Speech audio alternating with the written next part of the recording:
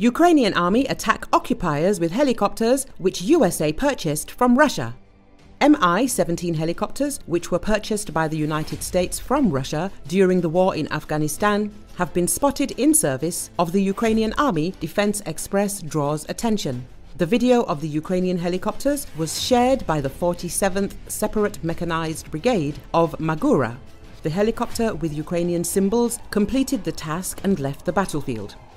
By the way, the Mi-17 helicopter was caught on the footage. This is a Russian helicopter, which the United States previously bought in the Russian Federation to transfer to the power structures of Afghanistan.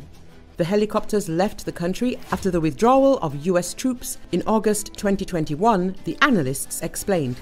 Joe Biden announced the transfer of these helicopters in April 2022.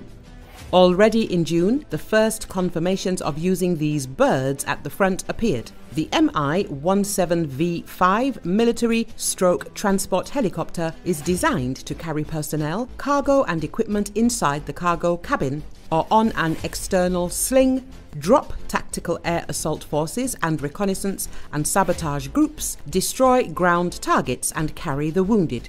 Additional versions of the helicopter are available: search and rescue, firefighting, ambulance, and corporate. The helicopter is equipped with a modern avionics suite, providing round-the-clock employment of the helicopter and weapons. The basic version is used to fulfill military, police, and civilian tasks. It is equipped with an effective system of air defense against infrared navigation missiles. Its armament system includes unguided rockets, cannons, and small arms. The helicopter is fitted with a self-defense system against heat-seeking missiles, heavily armored cockpit, vital systems and components, and features enhanced survivability.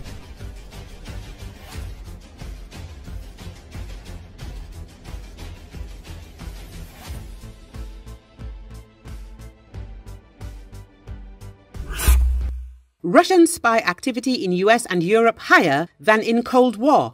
Russia has stepped up its intelligence work in the West and is innovating its spycraft, the Financial Times reported, citing interviews with analysts and intelligence officials. Last week's leak of a recording in which German Air Force officers discussed potential ways of helping Ukraine use Taurus missiles to target Russia's Crimean Bridge while maintaining plausible deniability of involvement was Moscow's most explosive propaganda coup so far this year, the outlet said.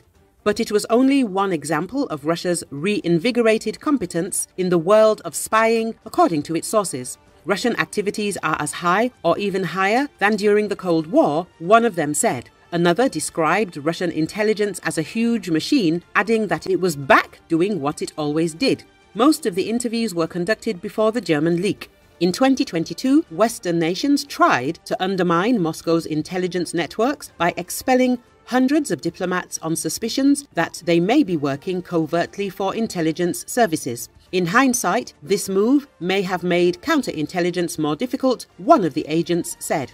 You would invite them round to the house, have drinks, introduce the family, make them realize you are a human being, cultivate trust. It was basic, the source said, explaining how having the Russians around had its benefits.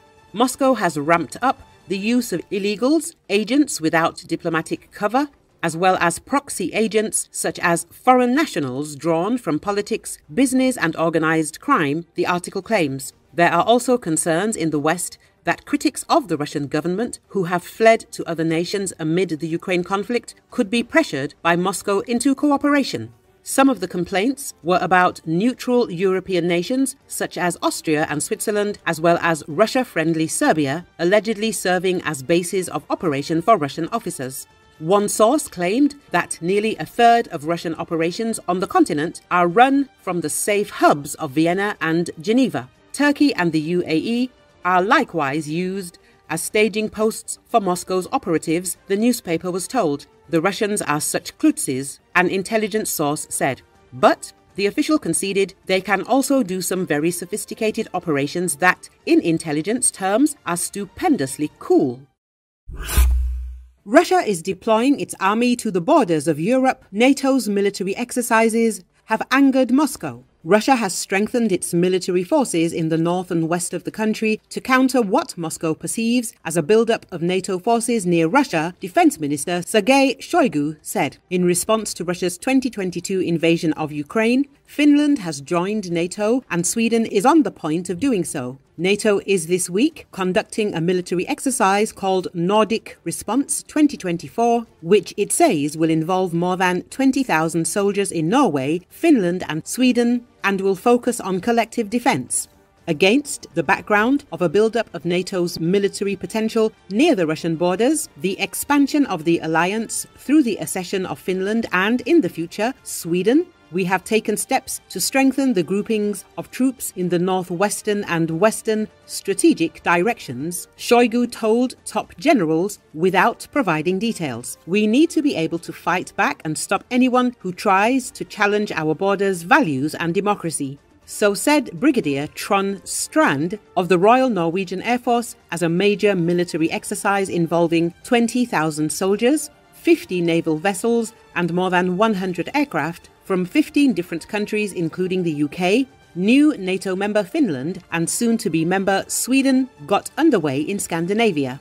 Exercises such as Nordic Response 2024, due to run until mid-March, are vital in helping to ensure that the sum of NATO's parts proves to be effective when required to operate as a whole. European countries tend to want to each have the full spread of armed forces, which means there is much duplication of capabilities, not to mention bureaucracy, which is a problem for the alliance.